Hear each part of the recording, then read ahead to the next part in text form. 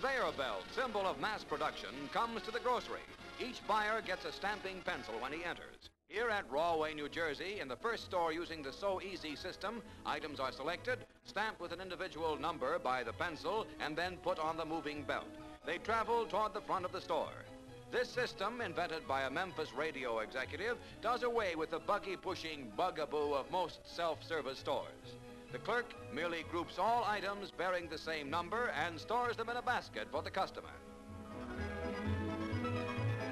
When she turns in her pencil, her purchases are ready to be rung up. Now all she needs is another conveyor belt or a husband to carry the groceries home.